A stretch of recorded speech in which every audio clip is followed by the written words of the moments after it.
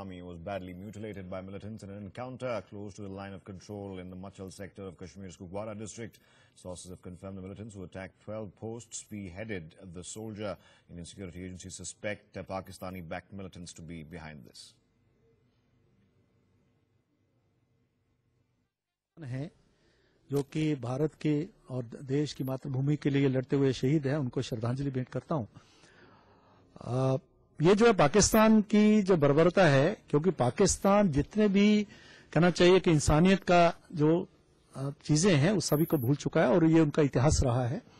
क्योंकि आज वो वही उसी बर्बरता से वो काम करे जो पहले समय में होता है, जब लोग जो है सिविलाइज सोसाइटी नहीं थी, तो उसी चीज को फॉलो कर रहा है पाकिस्तान, जिसके कारण पहले भी लगातार जो हमारे जवानों से वो ऐसा करता है। ये बहुत भर्त्सना योग्य है और वो एक पाकिस्तान एक स्टेट नहीं, एक ऑर्गेनाइज स्टेट नहीं है, एक टेररिस्ट स्टेट है। और टेररिस्ट जिस प्रकार से बात करते हैं, लोगों की आंखें निकालते हैं, उसी प्रकार से एक्ट कर रहा है। तो हम ये हमारी लगातार मांग है कि उसको एक टेररिस्ट स्टेट के तौर पर जो है इसका डिक्लेयर करना चाहिए। सर्जिकल स्ट्राइक के बाद पाकिस्तान आइसोलेटिव है, उसमें बहुत बड़ी डेस्परेशन है, पूरे दुनिया में उसके जो है उसकी भर्त्सना होती है, थू थू होता है। उसी के कारण जो बखलाहट में ही वो जो सारा कर रहा है उसका भी बहुत नुकसान हो रहा है। जब वो एक गोली चलाता है, यहां से पूरे फोर्स के साथ उसका जो है उसका जवाब दिया जाता है, उनका नुकसान बहुत हो रहा है। लेकिन उसको अपने नुकसान की परवाह नहीं है, क्योंकि उनको वहां के लोगों की, वहां की जो बाकी है चीजें हैं उसका कोई परवाह नहीं है। उसका यही है कि टेररिज्म को एक इंस्ट्रूमेंट और वायलेंस को एक इंस्ट्रूमेंट ऑफ डिप्लोमेसी के तौर पर यूज करते हुए और भारत को वो जो है कमजोर करने की जो कोशिश कर रहा है, जो उसकी गलतफहमी है। पाकिस्तान टूट जाएगा, लेकिन भारत जो है उसको कोई जो है ताकत दुनिया की उसको कमजोर नहीं कर सकती, चाहे पाकिस्तान है चाहे कोई और भी है। तो इसलिए पाकिस्तान को समझना चाहिए, जैसे 1971 में भी उसने इस तरीके की जो बातें करते थे, आज उन्होंने वहां के ईस्ट बंगाल के लोग जो थे, बांग्लादेश जो बना है वहां भी की, इसी प्रकार से बलोचिस्तान, नॉर्थ ईस्ट, कराची में भी, गिलगित बाल्टिस्तान में भी जिस प्रकार की है। तो आने वाले वक्त में मुझे लगता है कि पाकिस्तान इसी प्रकार की उसकी कार्रवाई रही तो पाकिस्तान को ही नुकसान होने वाला है और पाकिस्तान जो है दुनिया के नक्शे पर रहेगा नहीं रहेगा, इसके ऊपर बहुत बड़ा क्वेश्चन मार्क है। सर, आज के एनकाउंटर की जानकारी चाहेंगे। अभी तक की somebody had crossed over physically, got hold of our jawan and mutilated the body.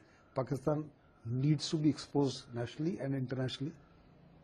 Unless it is disgraced across the globe, Pakistan will continue to do an activity which is forbidden under Geneva Conventions and rules of war.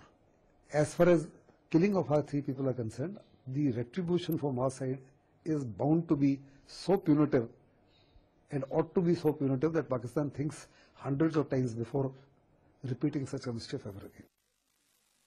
It is a very shameful and a contemptible incident that you mutilate the body of a soldier. As per the world norms and Geneva Convention, this is something which is totally unacceptable. The world all over should take note of it. The United Nations should take note of it, that Pakistan has been doing such actions against the soldiers, a uniformed soldier. It is very clearly in the annals of all the books that a soldier's body has to be paid all due respect because he dies fighting for his country. Let's go across to the latest update to Arish Bilal in Srinagar. Arish, 2-3 developments today, of course, that have shaken the Kashmir Valley. One, of course, is the encounter in which 2 militants were killed, as well as 3 Indian soldiers at a separate place in the Machhal sector, and 1 body badly mutilated. This has drawn a response from the army and nicely plays into really what has been happening around. Well, that's exactly right. 2 incidents happening in Kashmir Valley today where the involvement of Pakistan was directly established. First, the encounter happening in Hajin of Bandipora district, where 2 Pakistani militants were killed, and the fresh currency notes that included 2,000 rupee notes recovered from their position. And also, we are seeing the latest incident happening in the Machhal sector of Kupwara, where we are told that 3 army jawans have been killed in a bad action. Remember, bad comprises of the Lashkar-e-Toiba militants, and also Pakistani Rangers. The Pakistani Rangers provide their expertise to these militants who cross over to this side of LOC and indulge in such attacks. We have seen such an attack happening on 28th of October when a soldier of the 17th Light Infantry was killed in Machhal sector and his body was badly mutilated. And this incident has been repeated in less than a month now. Today we're seeing that the border action team crossing over to this side of LOC in Machhal sector and carrying out an attack on the patrol party. The soldiers, body of one of the soldiers has been badly mutilated. Right now we are told that the army on its part has launched a massive operation in Machhal sector to track down the militants who could be behind this attack. But in such attacks we have normally seen that the attackers cross over to other side of LOC very quickly before the army Jawans take the retribution action. So this has happened in the past as well in 2013, like we saw in Krishna Ghati sector, where the BAT action team crossed over to this side of LOC and beheaded 2 army soldiers. So these border actions have returned to in this sector of Kashmir Valley, particularly in Machhal sector, despite the fact that the LOC and international border has been the flare up on the international border and LOC has gone up in Jammu sector as well as in Kashmir division as well. We have seen in the last 1 year 286 incidents of infiltration raids and ceasefire violations have taken place, in which we are told that General Raj Qadian is joining us right now. General Qadian, increased spurt in militant activity there, particular depravity shown by those terrorists who beheaded and mutilated one Indian Jawan there as well. This is not going to go down well with the army. The army has said there will be retribution and a heavy one at that. But this is also fitting in really with the larger narrative. Rahil Sharif is going out on 29th and desperation follows. Ever since the surgical strike took place on 29th September, ceasefire violations have been almost a daily affair. This is a sign of frustration on the part of Pakistan. India, of course, never initiates a ceasefire, but they always retaliate when Pakistan does so. This is a sign of frustration because after the surgical strike, which was a big black mark on the face of the Pakistani army, they are not in a position to do anything major where it could lead to some kind of a war. They're also not wanting to be seen to be sitting quiet in the face of this humiliation that they suffered. Both sides are suffering casualties, except that our casualties get known almost by the minute. Pakistan does not allow the media to come to the front line. It is not that our army has been sitting quiet. They have been retaliating and very effectively. And they will retaliate to this dastardly act also. Martyrdom is one aspect, which though the loss of life is unfortunate, but martyrdom is part of a soldier's life. But what they have done, and they have done in the past too, is mutilation of our dead bodies of the soldiers. No professional army in the world has ever done it. This is not soldiering, this is cowardly act. Okay, Raj Qadian, there's also this political demand now raised by a lot of people today, including one independent RS MP who leans towards the government, that this is the right time to declare in Parliament and pass a resolution declaring Pakistan a terror state officially. Why hasn't the government really done that? We know the government's views on this keep oscillating, but do you think this is the right time for that? No, I didn't hear RS Singh's comment, but yes. No, this is Rajiv Chandrasekhar. Rajiv Chandrasekhar. Okay, no, I understand, sorry. Whatever today the national sentiment, one soldier's body getting mutilated raises the emotional temperature in India very high, and rightly so. So whatever the parliament needs to do, let them do it, but that is not going to solve the problem. The immediate solution lies in a military retaliation. We don't have to repeat a surgical strike. We don't need to cross the border. I've been saying in the past also. We have the means and methods of causing enormous damage on Pakistani posts sitting this side. We destroyed 4 of their posts only about 2 weeks back. We should continue to do that on a daily basis, not wait for him to strike first and then only retaliate. The terrain being what it is, this kind of action by the Pakistani, that border action team is a misnomer. They are Pakistani soldiers. Nobody can come there without the concurrence of the Pakistani army. So there is no point chasing those people who they will select a side where they can quickly slip across, but punish the people who are organizing it. The answer lies in Islamabad. Whatever we can do at the economic front, we talked of stopping the river waters. I think we need to examine that seriously, because that is the more serious damage we can cause on Pakistan. 42% of their national GDP comes from agriculture, which is dependent on this water. In one season, they will come down on their knees.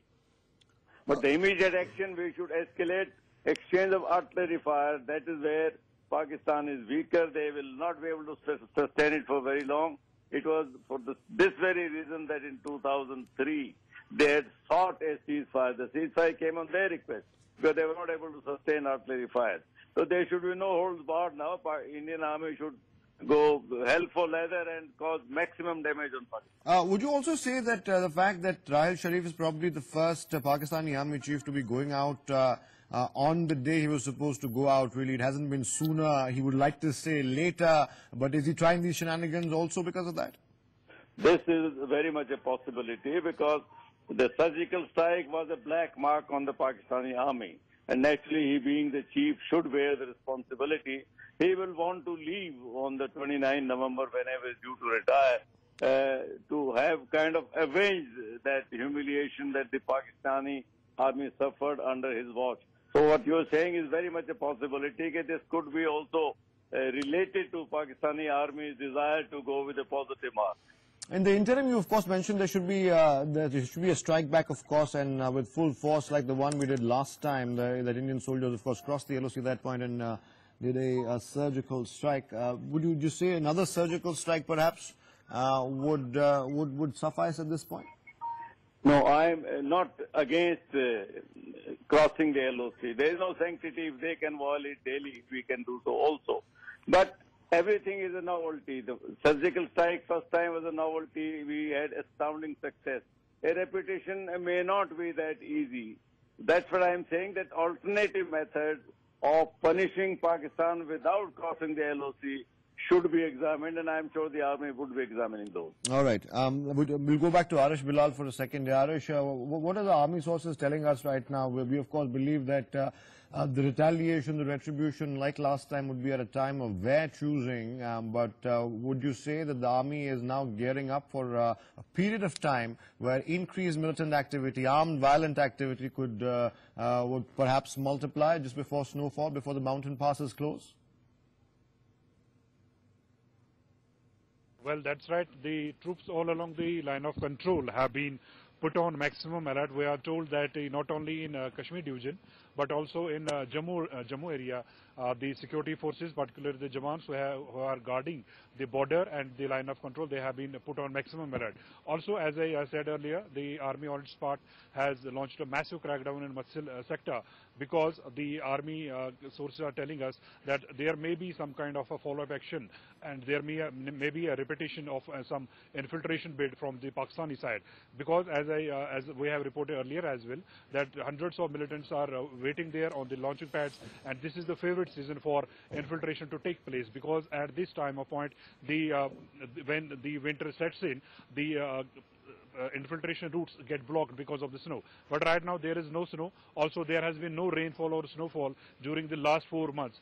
So the rivers that flow parallel to the LOC and international border, those rivers are almost running dry. So it becomes very easy for the militants to cross over to this side of LOC. So this is why this is the time when the maximum number of infiltrations take place. As I mentioned earlier as well, that this year we have seen 286 infiltration bids and cross ceasefire violations, in which 28 people have been killed and 40 of them are said to be soldiers either from the army or from the BSF. So right now, after this Machhal strike, the troops all along the LOC have been on maximum alert, and on the other side, the army, we are told, has launched a massive combing operation in the entire Kupwara range of the LOC. We also understand there was an incident in the Araspura sector, the Ranbir Singhpura sector in Jammu, where a Pakistani intruder, a man believed to be a Pakistani intruder, was shot dead by the BSF there as well. So increase in activity and engagement, I would say, on both sides of the Pir Panjal.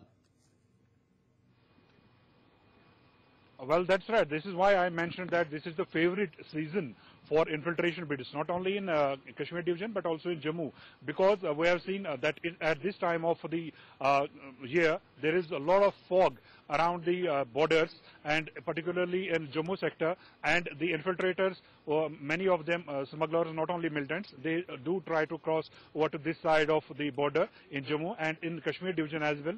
We see that at this time of the time when the infiltration routes are free of snow and the water level in the rivers is very low, the militants do try to cross over to this side. All right, Arish, we'll keep an eye on the developments in the Jammu and Kashmir,